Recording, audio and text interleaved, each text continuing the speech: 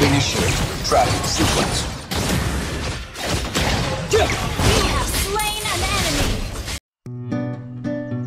Halo, selamat datang di Askolir Channel, channelnya gamer Indonesia. Kali ini kita akan bahas hero lanjutan tutorial Alpha Offlaner ya. Kali ini kita akan bahas cara rahasia untuk mengcounter Valentina. Ini saya mau ke atas saja ya LED-nya ya, karena Sun dan Patricknya nggak tahu itu dia ngumpul di bawah. Oke, kita cari lane gold lane aja ya. Kita akan ketemu siapa di sini? Ternyata ada Natalia digandeng sama si Teris lah, langsung sekarat kita ya. Combo maut mereka membuat Alpha sekarat di level 1 loh. Oke, kita ambil di sini, Natalia di situ, kita skill 1. Wah, kita langsung sekarat kita. Oke, recall lagi, kita masuk lagi. Oke, kita dapat gerobaknya saja lumayan ya. Karena goldnya besar itu kalau di gold lane yang gerobak bawa emas itu. Oke, di sini kita kayaknya ada Natalia di situ ya, menggincar kita. Oke, kita main aman dulu ya. Kita jangan sampai ada Natalia lagi muncul. Kita skill 1. Oke, kita cicil Natalia, pasifnya nyala. Kita skill 2, Teris lainnya kita skill 1. Nggak berani mendekat ya. Oke, kita regen dulu. Oke, di sini ada si Kusen, kita pasang vengeance-nya. Kita nggak jadi hilang ya kalau ada vengeance ya. Oke, di sini ada satu gerobak lagi, tapi di sini ada Natalia ya. Kita pulang aja dulu ya, kita jalan kaki agak ke sini. Kita recall-nya di sini saja ya teman-teman ya. Ini Alpha belum apa-apa sudah di-press sekali loh. Lawannya sudah tahu mungkinnya di sini, kita dijekel sih. Oke, kita cari darah, kita oke, kita mundur dulu, kita skill 2, kita skill. Oke, kita regenerasi HP ya.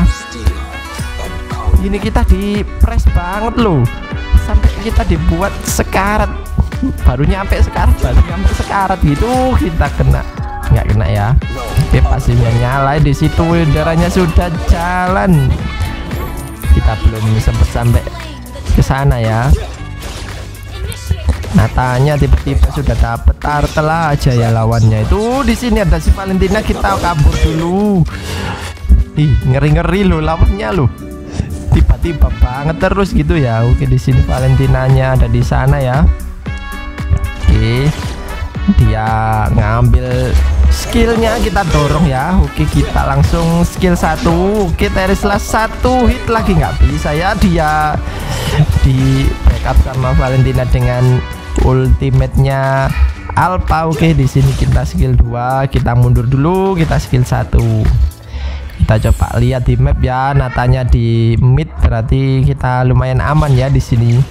Oke, kita langsung ulti, kita skill 2. Oke, ternyata sakit banget loh, dia bisa mondar-mandir gitu dan ada mini stunnya ya di skill 2-nya ya kalau nggak salah ya. Ketika ngedas gitu dia bikin kita kayak bingung gitu ya, kayak skill 1-nya fake sana, sakit banget. Kita di sini ada si Nata, kita mundur dulu. Kita nggak dikasih nafas loh, lawannya tahu kayaknya. Langsung kena ulti ya, dia bela-belain dan sampai Natanya kena kill juga ya dari tim kita. Dibela-belain loh, kita dikejar loh. Timnya lawan kayaknya tahu ya kalau kita ini Alpha yang sangat jago di dunia per Mobile Legends. Oke, di sini kita akan ini turtle-nya di sini ya. Kita coba kita harus bisa farming ya. Di kondisi yang di press seperti ini kita harus meminimalisir agar turret kita jangan sampai kebobolan pertama, dan yang kedua kita jangan sampai mudah di kill. Yang penting itu, apalagi kalau kita nggak bisa di kill lebih aman lagi ya. Walaupun kita recall kita balik base itu nggak masalah ya, yang penting kita harus meminimalisir kena kill di awal-awal.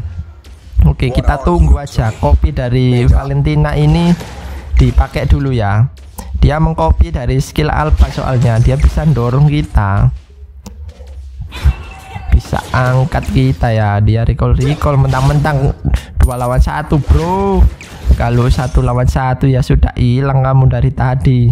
Apalagi kamu masih dibantu Natalia, ternyata Natalia di bawah, dan itu 2 orang di bawah itu masih kalah juga lo. Landingnya ini saya sendirian lo alpanya. Oke, kita harus siap-siap ya ketika lawan dan sudah di backup gini. Oke, kita kena stun double sampai kita lincah sekali itu, lompat-lompat 2 kali gitu sampean lo si Valentinanya. Kita yang mau ulti sampai dibuat stun yang berulang-ulang gitu ya. Memang di Valentina ini ada stun yang ada di skill. Oke, kita dapat ya. Dari Valentina itu memang hero nya ada stun di skill 2 nya itu sendiri ya. Jadi itu bisa bikin kita stun dan ada damage nya. Dan damage-nya sakit banget loh tadi ya. Kita baru level berapa, 4 tadi sudah kayak gitu, langsung sekarat kita. Dan ditambah lagi dia mengcopy ultimate dari alpha tadi sampai kita jadi linglung gitu ya, sampai bingung gitu. Ultimate-nya nggak sampai ke dia, nggak sampai ada yang diangkat sama si alpha ini. Jadi ketika kita di sini ada Nata ya. Oke, di sini gamenya padat banget loh. Kita war X jadi ya. Oke, kita tarik mundur, kita skill 1.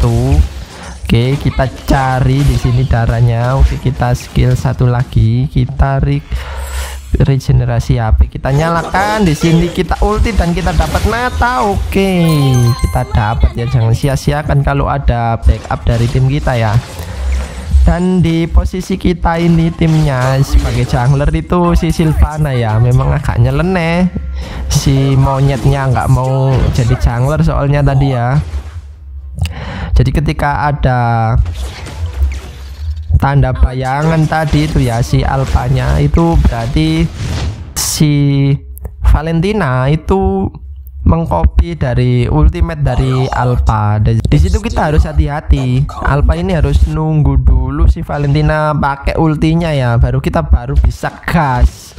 Kita gas untuk serang balik ya. Oke, di sini kita cicil-cicil aja dulu. Ini kayaknya pasangan 2 sejoli gini ya, merapat terus. Oke, kita dorong loh, kita kena dorong duluan kan. Oke, kita jadi bingung, kita mau dorong ke turret, kita malahnya dorongnya si Valentina. Oke, kita cari darah, kita mundur dulu, kita sambil pasang pasifnya terus ya. Oke, cari darah, kita mundur lagi. Oke, selamat ya. Malah si Tersakit yang kena hampir sekarat ya, dia ya sudah sekarat, dan harusnya kalau dilanjutkan Tersakit tadi yang kena takedown ya. Oke, di sini kita coba farming tipis-tipis ya. Kita cari dari creep sini aja untuk goldnya. Ini sudah hilang ya turret kita ya, nggak masalah ya. Yang penting kita sudah bisa. Oke, kita dapat kusennya. Oke, kita dapat killing spree ya. Jadi yang penting itu kalau melawan Valentina itu tunggu dulu ultimate-nya Valentina itu menggunakan apa. Jadi kalau misalkan dia mengcopy ultimate-nya si alpha, kita tunggu agar Valentina menggunakan ultinya dulu, baru kita hajar balik. Jadi seperti itu. Misalkan dia menggunakan ultimate-nya dari siapa yang dia copy, ya kita pantau dulu aja. Karena ultimate yang dia copy itu bisa kita lihat dari atas kepalanya itu ya, itu ada gambarnya siapa karakternya dan siapa di tim kita. Ada Nata ya, kita nggak bisa nge-push ya, kita mundur dulu. Oke, kita lanjutkan. Dan ada semacam kayak bayangan gitu ya di tim kita itu yang di copy, kayak ada bayangan darinya gitu. Dan yang kedua di samping darahnya si Valentina itu ada kayak fotonya siapa gitu yang dia pelet gitu ya. Oke, BOD sudah jadi ya. Kali ini dengan BOD 1 kali combo sudah bisa bikin si Valentina langsung hilang ya, langsung terhapus dari peta dia. Teman-teman jangan lupa untuk like video ini dan share. Yang belum subscribe sempatkan jempolnya untuk subscribe bro. Oke, di sini ada war ya. Kita akan siap-siap pasang ultimate, kita dorong. Ternyata kita malah dapat si Terislanya ya. Harusnya kita tadi ambil si Gusennya. Oke, kita coba mundur dulu. Yang penting Terislanya hilang ya, nggak masalah ya. Oke, kita dorong si Gusennya. Kali ini kita pasang Venges. Ternyata terlalu sakit sekali ya Gusennya. Kita belum jadi Radiant Armor soalnya ya. Kalau kita sudah ada Radiant Armor sudah nggak bisa terkalahkan ini Alpha. Kita kombonya pakai BOD dan sekaligus kita menggunakan Radiant Armor ya. Otomatis kita keras dan kuat. Kita ulti saja, kita dapat 2, kita skill 1. Oke, kita hajar skill 2 lagi, kita hajar lagi, kita dapat double kill ya. Ini ada si Patricknya, enak banget loh, dia tinggal basic attack kita yang angkat ya. Tanpa Patrick pun kita harusnya bisa langsung instant kill si Valentina tadi ya. Oke, kita langsung ngelot aja. Ini kenapa nggak dibantuin ya? Si Sylvananya ngapain sih di situ? Di sini kita langsung ikut saja warnya. Oke, kita langsung. Oke, kita dapat ya. Karena darahnya si Alpha ini utuh dan ada Vengeance ya, jadi kita masih tahan dengan Gusen, masih dikasih 5 pisau soalnya tadi. Oke, di sini karena kita sudah mendapatkan lot ya, kita coba push saja turretnya, kita pukul-pukul turretnya. Di sini kita dapat, di sini Radiant Armor kita sudah jadi. Valentina nggak bakalan berasa ya kalau Radiant Armor. Oke, kita buka warnya di sini. Oke, lawan yang ngumpul di sini dan tim kita sudah siap backup, tidak masalah. Oke, kita mundur saja dan tim kita langsung. Kenapa tim kita mondar-mandir dan tim kita malah rebutan creep loh? Mereka rebutan monster hutan, itu ngapain? Si Alpha ini sudah dapetin lot. Kita buka war di luar lawan. Oke, pasti hilang ini. Mau kemana dia? Kita skill 2 hilang. Si Nata juga nggak bakalan dapat, kita ulti saja. Oke, di sini Nata hanya juga hilang loh, malah kena si Patrick ya yang ngambil.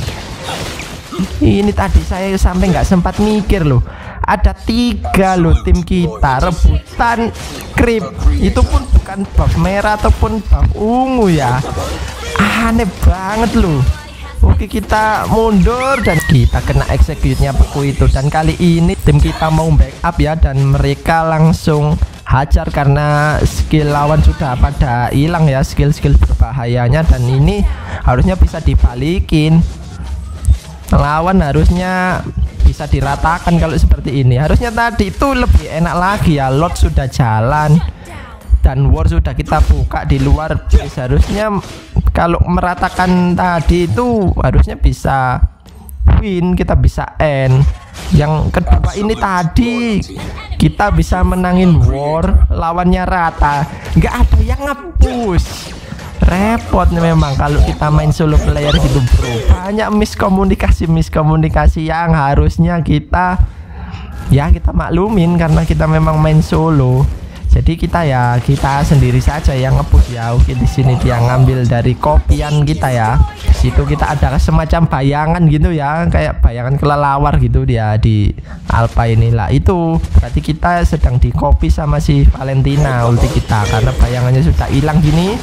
Berarti Valentina sudah nggak ada ultimate-nya si Alpha ya.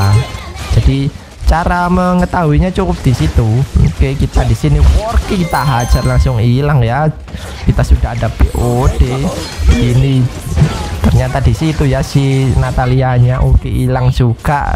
Udah rata ya. Ini tinggal kita basic attack aja ini ya, nanti kayaknya malah kena wipe out lawannya ya. Kita pukul-pukul saja habis lawan ini dan kita memenangkan pertandingannya. Jadi seperti itu teman-teman, ketika kita melawan Valentina kita harus tunggu ultimate-nya dipakai oleh si Valentina, dan itu kita akan serang balik setelah ultimate itu sudah dipakai, karena di skill Valentina yang paling tidak terduga ada di ultimate-nya ya. Terima kasih sudah menyimak, jangan lupa like, subscribe bagi yang belum, dan share agar video ini bisa berguna untuk teman mabar kalian ya. Salam gamer Indonesia.